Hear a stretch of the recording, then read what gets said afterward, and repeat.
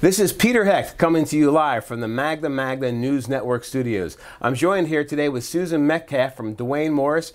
And today's a special day not only because it's Halloween, but because in 2 days we're going to be kicking off the Magna's Chop for Chop competitive mock trial fundraiser for Children's Hospital of Philadelphia, where Susan Metcalfe will be returning to defend her crown as champion. She came on the stage in 2016 and she vanquished 3 very, very effective trial attorneys. Susan, welcome to the studio. Thanks, Peter. It's great to be here. You're coming back. You're the reigning champ from 2016. Why do it again? Well, Peter, some people would say I'm a masochist. I would call myself an adrenaline junkie. And the reason I'm coming back is it is pure adrenaline. It is such a blast. The problems are always fantastic. The competitors are great. There's so much energy in that room, and I can't wait to do it again. Well, Richard Fabian and the folks at Magna certainly don't make it easy. You know, every time you come up on stage, before you get up there, there's some twists and there's surprises, and there's some traps that are set.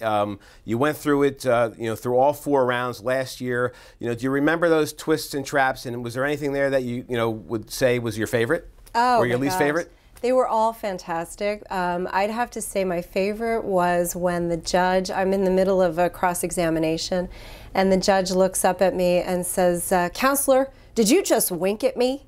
in his wonderful Southern drawl.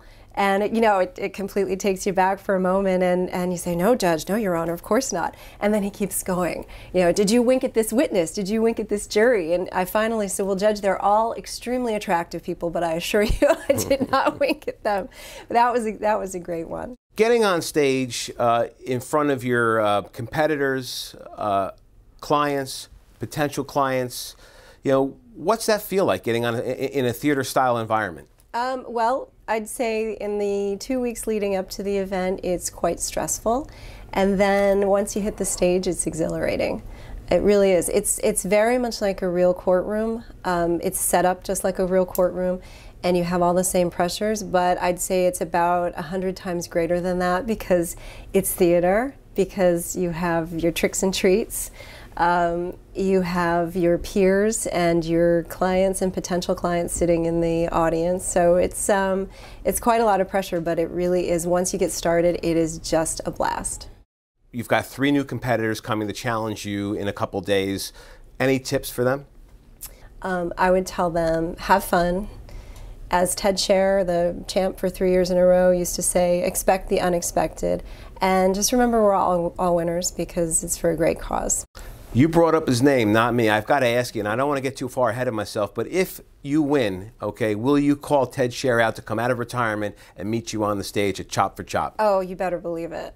Do you hear that, Ted Scher? Expect the unexpected. Thank you, and don't forget, register now for Chop for Chop. Call us at 866-624-6221. That's 866-624-6221, and register for Chop for Chop.